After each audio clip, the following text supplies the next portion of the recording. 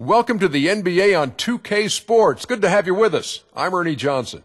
In this game, we'll see the Chicago Bulls against the San Antonio Spurs. And we go out now to San Antonio. Here's Kevin Harlan.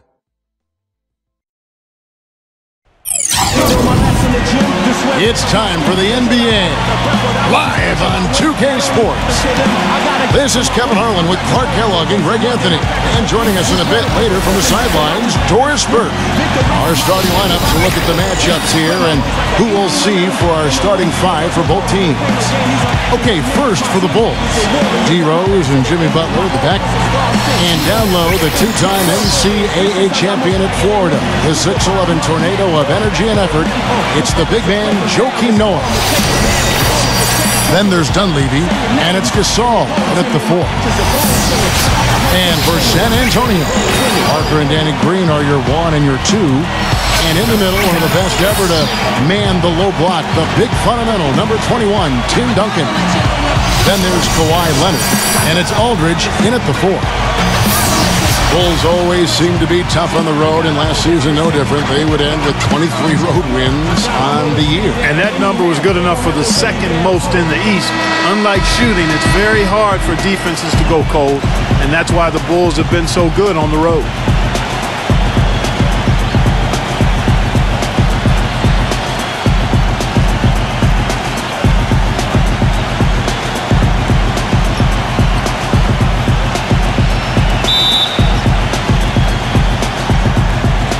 And it's Chicago to start out.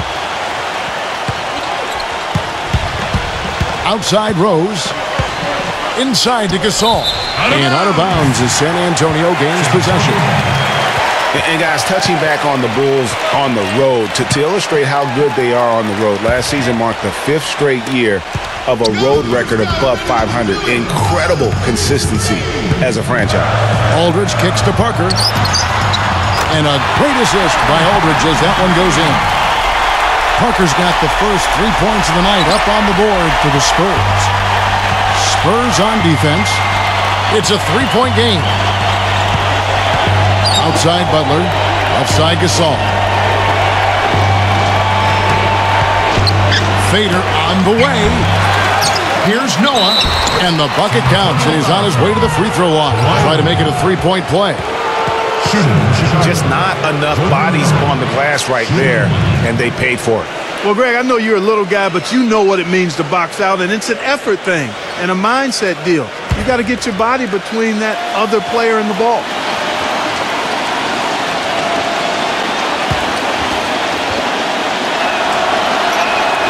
That's good from Joakim Noah.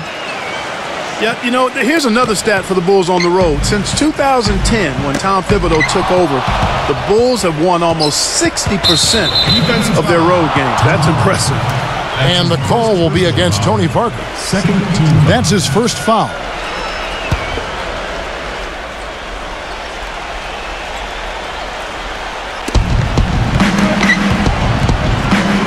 Rose against Parker. San Antonio with the rebound. From deep three-point range, and Leonard gets it to go on the assist by Aldridge. Leonard's got himself going with the triple, his first basket of the game. Outside Butler. Back to Rose. They get a hand on it, and it's going to be out of bounds. The Spurs will take it. Remaining San Antonio ball. 11 seconds on the shot. 11.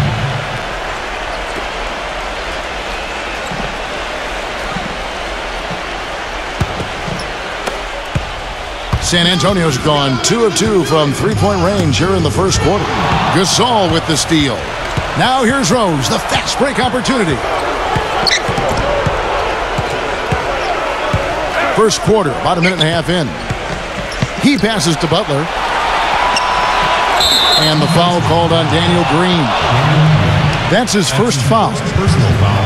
And it's just hard to imagine the Spurs without Coach Popovich on the sidelines. He's the longest tenured coach in the NBA and has done so much for this team. Easily one of the best coaches in the history of our league. And the call will be against Tony Parker. That'll be his second foul of the game. San Antonio making a switch here. Mills is checked in. On defense, San Antonio. It's a three-point game. Shot clock at 6. Tries to keep it alive. And so it looks like the Bulls will retain possession here. And Greg, you know, for Popovich being with the Spurs for so long, since 1996, Clark, he is actually the longest tenured coach in all of sports right now. Amazing, Kevin, and he's done it through winning. I mean, the third fastest coach ever to get to 1,000 wins. You compare his numbers with any coach in any sport, and they stack up as Hall of Fame caliber. Here in the first quarter with about 2 minutes gone by. Now let's find out what head coach Greg Popovich had to say to Doris Burke. Doris? One player he doesn't want to overlook is Pau Gasol. He said Pau has that hook shot that is nearly impossible to guard, and that most of their defense on Pau will be centered around denying him the ball and forcing him to catch it away from the basket. We'll see if they can execute that plan, guys. Great. Thanks for the report, Doris. And Green gets it to go. And really, once he got that steal, just really nothing the defense could do. That's why turnovers are so costly, because in many cases, they're indefensible once possession changes hands. Rose, no good. In transition, here comes San Antonio. Mills has got the ball. And how about the grasp they had on the game plan for this one? You know, I know it's early, but I don't think I'm going out on a limb when I say we could be headed for a blowout unless something dramatically changes and fast. And the first time out of the game called for Chicago. So for the Bulls, Taj Gibson's checked in for Noah. Mirotic comes in for Mike Dunleavy. And it's Brooks in for Derrick Rose.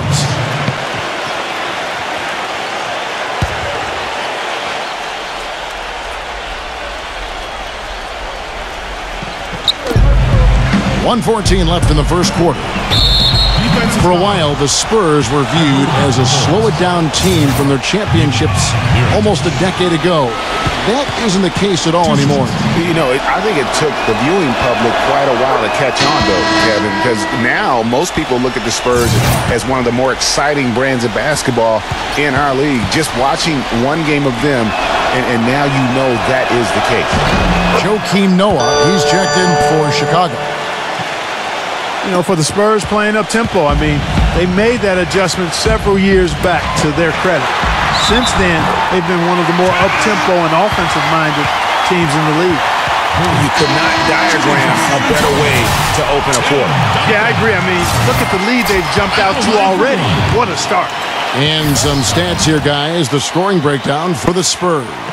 Well, I'll tell you what, they must have had a good shoot-around, because they've been fantastic from long range so far, fellas. And the other thing that's been equally as effective is the fact that they've gotten out on the fast break. A lot of points coming in transition. And some stats to kind of back up the Spurs playing that up-tempo style. They led the league last year in distance traveled as a team. Their players would cover almost 18 miles per game played. That tells you there's tremendous ball movement, but more importantly, body movement. The first one falls. Last season, the Bulls were a tough matchup, solid margin of victory for them, and never looked overwhelmed, Clark. Yeah, you know what? They're a team that's even-keeled, the type of team that can win anytime they take the floor. They have a system that works and good talent, that actually excellent talent to make it special, and that combination is a winning one. And he gets the bucket. It's taken them no time to build this lead up. Great first quarter offensively.